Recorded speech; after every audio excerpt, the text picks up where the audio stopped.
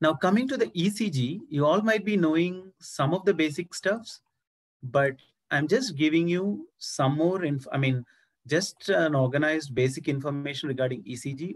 You all might be knowing these things, but just to brush up, a large number of cells in the heart rhythmically depolarize with each contraction.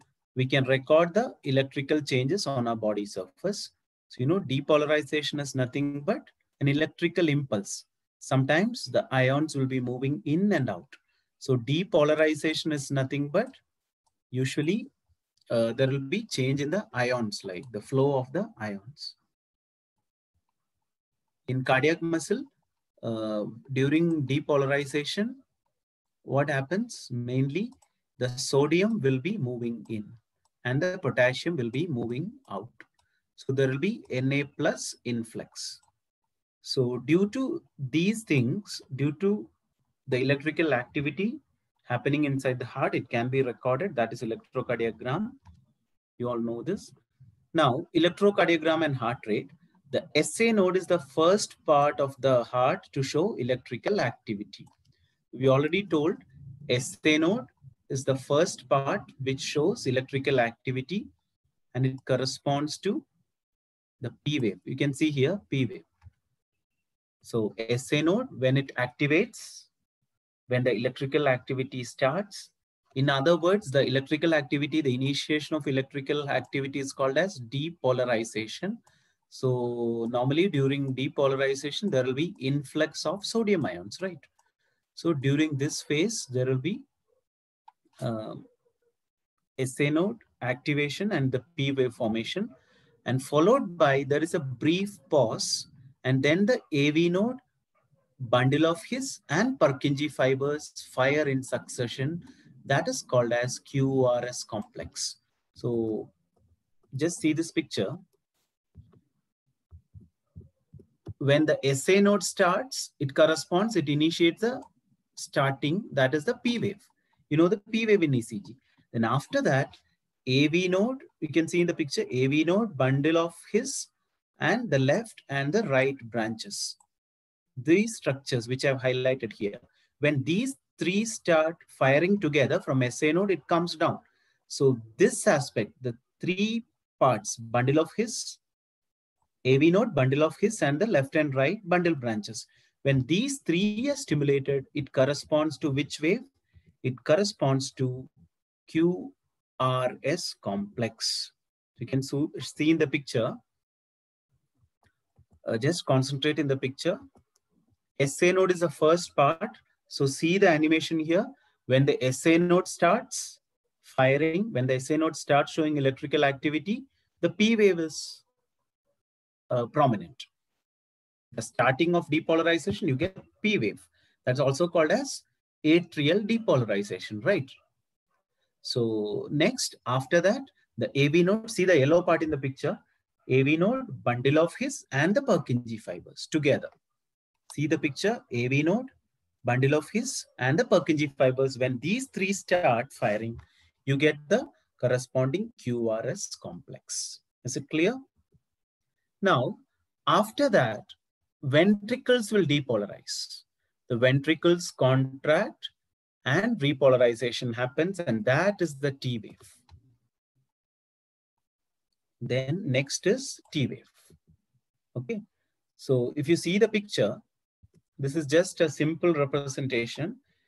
Depolarization of atrium is represented by P wave. Then QRS complex represents depolarization of ventricles, and T wave represents repolarization of ventricles.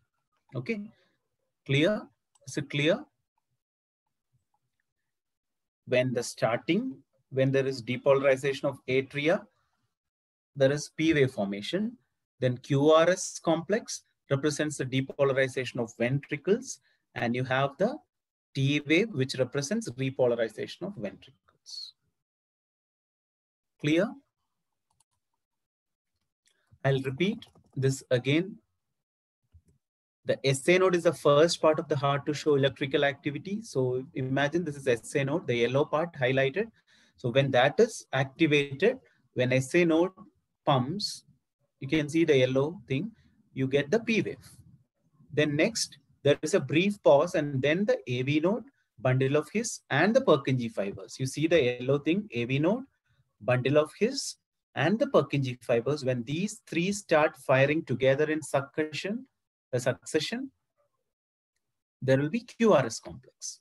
Next, you have T wave formation when the ventricles will repolarize. Clear? Any doubts? So this is in nutshell the P, QRS and T. Is it clear for all?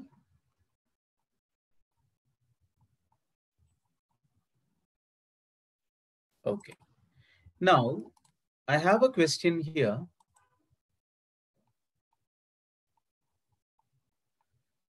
I told P wave is depolarization of atria and QRS is depolarization of ventricles. What is this interval? PR interval. P and R, in between P and in between R. What is this interval called as?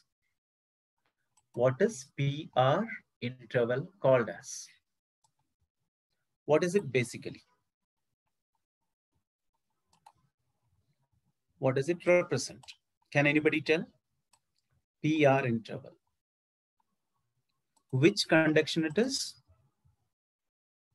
It is not nodal relay, it is AV conduction, atrioventricular conduction time. Okay, so PR interval, you see in the picture, see this picture, from SA node to AV node, this conduction is there, right?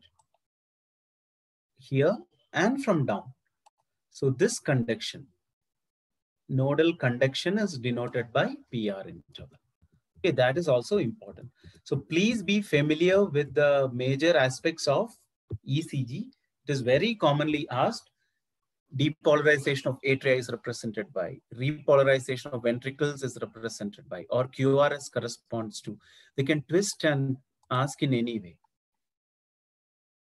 So please remember this, very, very important.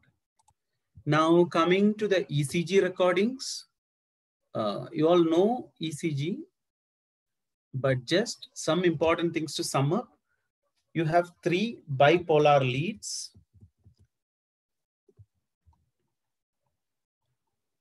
So you have three bipolar leads. To understand the three bipolar limb leads, this is left atrium, left arm, sorry, not left atrium. This is left arm, right arm, the lower limb, right? So how you position the limb leads? You know, limb leads is, it corresponds to the limbs. Left arm, right arm, and the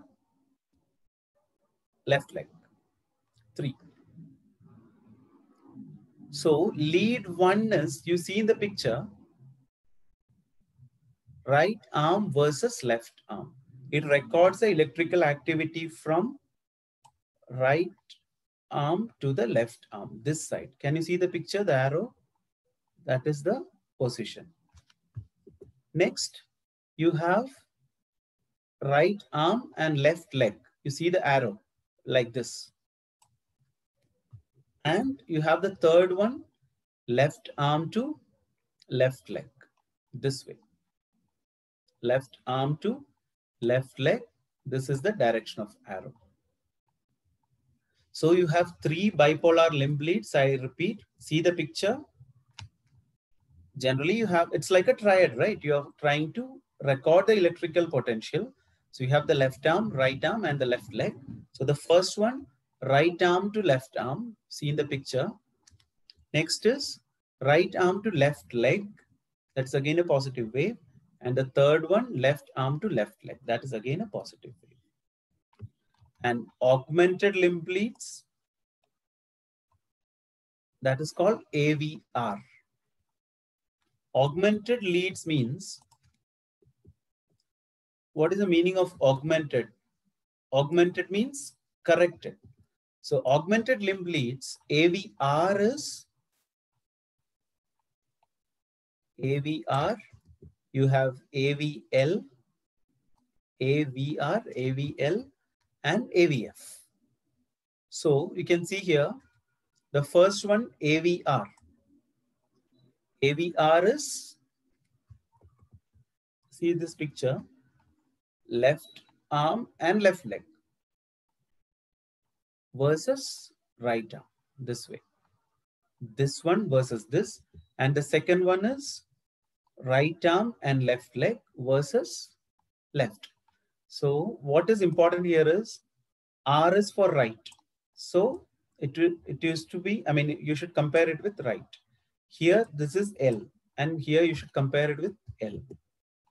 And the AVF, right arm and left arm with the limb lead. Okay. So please remember, these are the augmented leads. So how many leads we have discussed? 3 bipolar limb leads, 1, 2, and 3, and 3 augmented limb leads. Augmented means corrected, AVR, AVL, and AVF. So the normally ECG has 12, right? So these are the 6 ones. Next is chest lead. The chest leads from the sternum. Towards the right side of the sternum, you have V1. And towards the left side of the sternum, you have V2. Then till your axilla, you just continue like V3, V4, V5, and V6. So that is how the chest leads are recorded. V1, right side of sternum. V2, left side of sternum. Then you have V3, V4, V5, and V6. So that is how the 6 chest leads are placed. V1 is right side of sternum. V2 is left side of sternum. Towards usually the second intercostal space. Then, not second, a little below. Then you have V2, V3, V4, V5, and V6. So total 6 leads here and 6 leads here. So total you have 12 lead chest ECG. So see in the picture, ECG recordings, bipolar limb leads, right arm, left leg. So 1, 2, and 3. 1 is right arm and left arm. 2 is right arm and left leg. And 3 is left arm and left leg. So if I want to represent, see how I'm drawing. 1 is right arm to left arm. That is the first lead. Second lead is right arm to left leg. And the third is left arm to left leg. So why I'm following this order is because you see the direction of arrow. Your heart is in this way, right? So if you represent this way, you can record the potential exactly. Now, augmented leads I've already told. There are 3. And precordial chest leads, indifferent electrode, right arm, left leg versus chest lead, position V1 to V6 in this way. This is regarding the placement of leads in ECG. Again, this is very, very important for you. Okay, please remember the leads where it is placed and which electrical activity it records. Clear? Now, there is one more term called QRS axis. Can anybody reply? What is a normal QRS axis? Please reply in the chat box. What is the normal QRS axis? What is the normal QRS axis?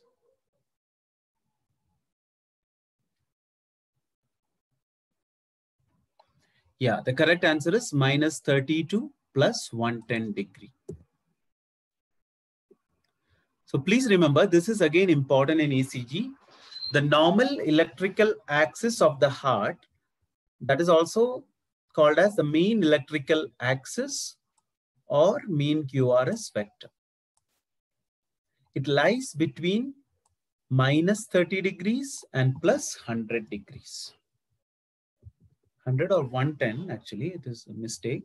So the normal electrical axis of the heart, that is the QRS wave actually, it lies between -30 degree and plus 110 degrees. So this is called the normal axis of the heart.